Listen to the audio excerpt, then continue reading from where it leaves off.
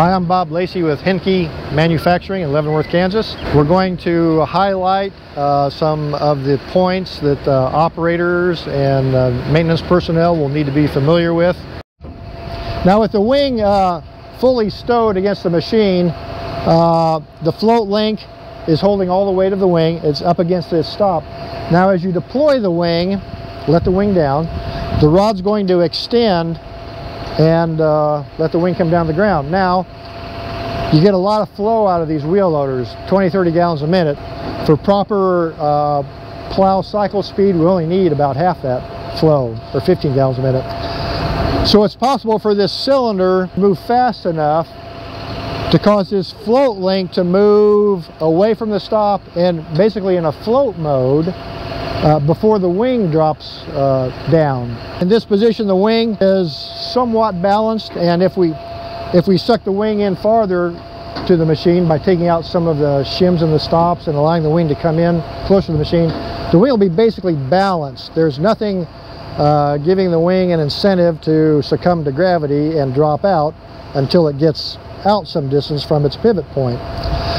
So with fast hydraulics, this rod can shoot out, move the float link off the stop, and the wing will basically be in float while it's up in the air.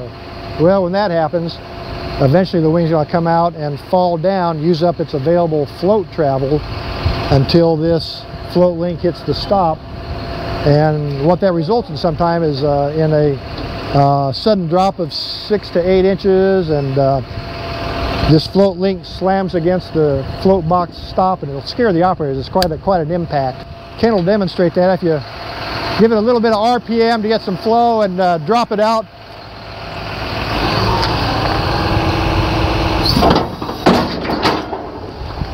You may have seen that when Ken first deployed it, the float link came up and created a gap of about 1 inch between the float link and the float box stop.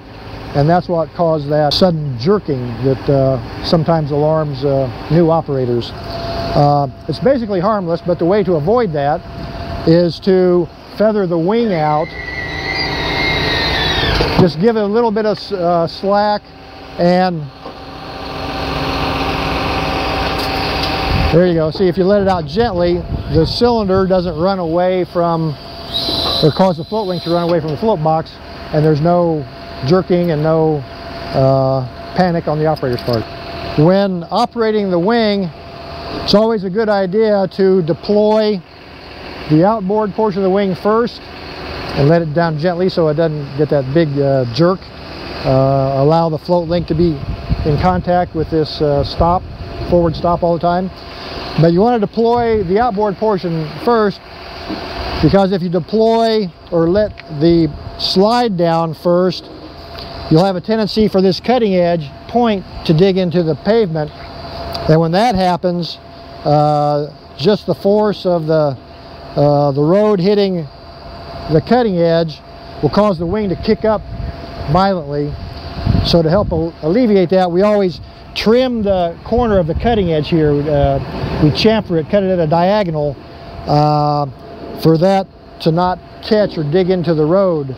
So whenever you replace cutting edges on your wing, always make sure you trim this this leading corner to prevent that, because somebody invariably will let this post down first.